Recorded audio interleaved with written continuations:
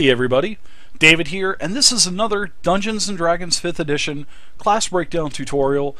And this particular tutorial this evening deals with the Sorcerer archetype, the Wild Magic Sorcerer's origin. Now the Sorcerer is a really neat and a really quirky type of caster in D&D 5e. There's a lot of mechanics that are not like your traditional type of caster, like a wizard. Now, you're going to get these sorcerer points and your spell slots that you can cast from level 1 to 9.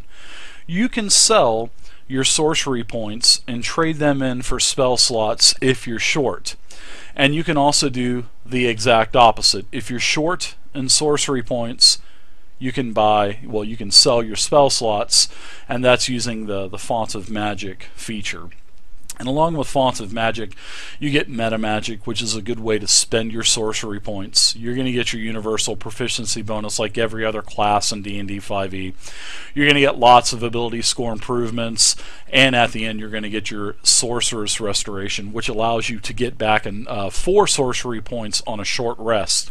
Now, to go on top of all of this that you already get for the Sorcerer, at level 1 you get to choose an archetype, which is really different than a lot of the other classes in 5e, because most of the other classes, they have to choose their archetype at level 2 or level 3. So starting at level 1, the Sorcerer, they get more class features, you know, just coupled and stacked right on top of everything that they get. So let's go ahead and let's take a look at the Wild Magic Sorcerer's origin.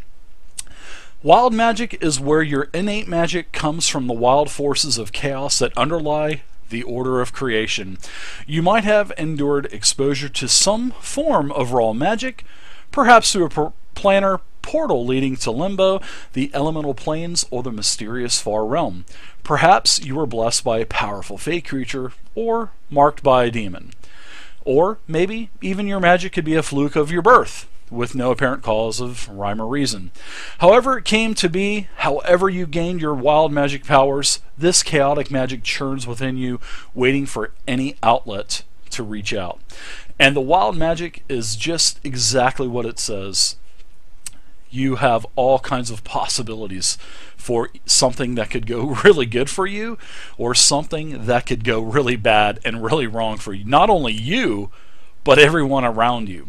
So let's go ahead and take a look at level 1. When you choose the Sorcerer's origin, Wild Magic, you will get Wild Magic Surge. So starting when you choose this origin at first level, your spell casting can unleash surges of untamed magic. Immediately after you cast a sorcerer spell of first level or higher, the Dungeon Master can have you roll a d20. If you roll a 1 on that d20, you will take a wild ride on the Magic Surge table to create a random magical effect. So basically, if you're casting cantrips all the time, you don't have to worry about this.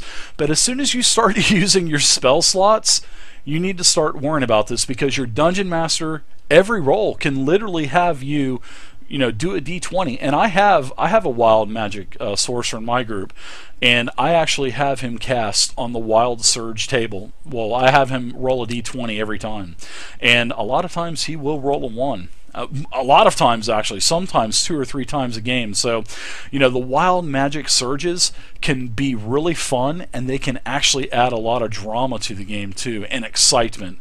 So Dungeon Masters, definitely make sure you're making your Wild Magic Sorcerers roll on that table. Well, have them roll that d20. And, just take into consideration, you don't have to worry about cantrips. They won't be affected. Now, here is that Wild Magic Surge table. Really cool. Look at all these different things.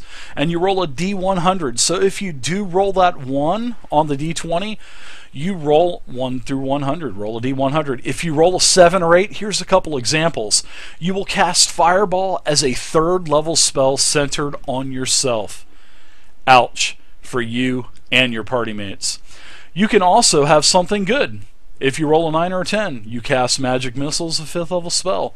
That's a lot of orbs. You could also have a chance to cast Levitate on yourself. Or, if you die within the next minute, you immediately come back to life as if by the Reincarnate spell. So there's a lot of good things and also a lot of bad things that can happen to you on the Wild Magic Surge table. So Like I said, this class is really fun, and it's probably one of the more popular classes in Dungeons & Dragons 5th edition. I know a lot of people play these Wild Magic Sorcerers.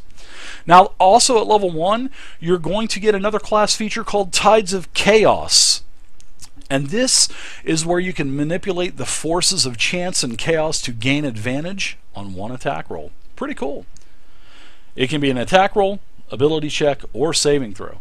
So once you do this, once you use Tides of Chaos, you must finish a long rest before you can use Tides of Chaos again. Now, here's another little quirky thing that your Dungeon Master can make you do.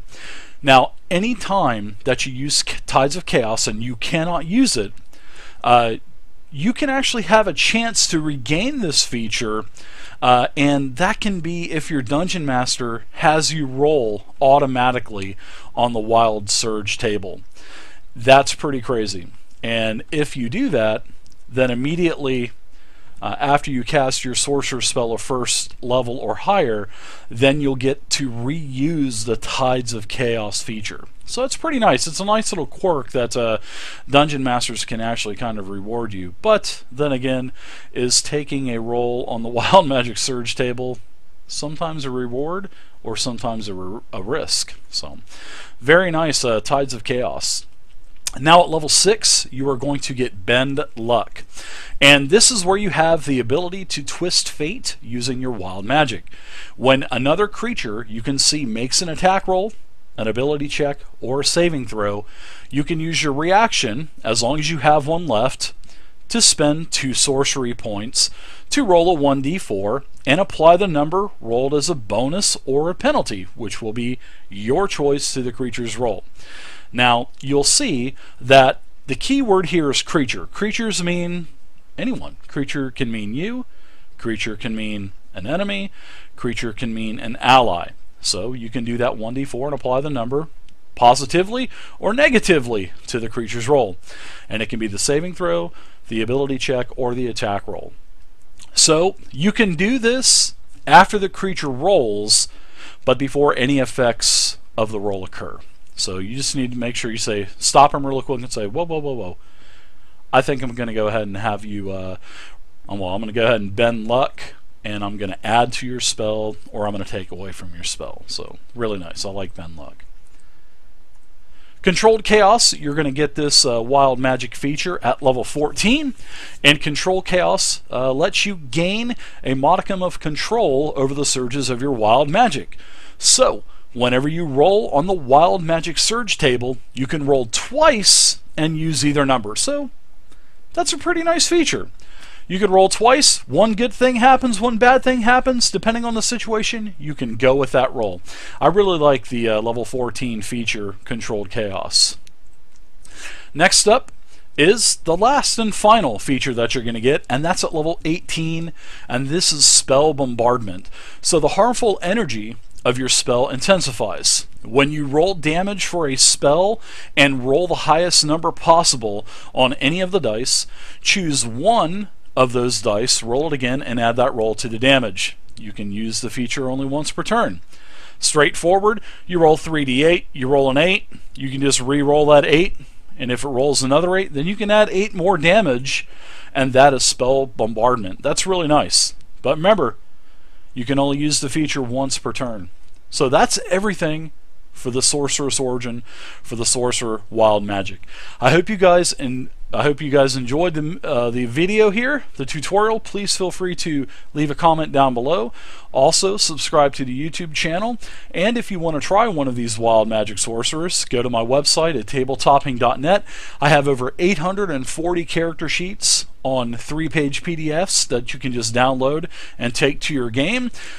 D&D 5e, every class, every level, every archetype at your disposal. So thank you guys so much.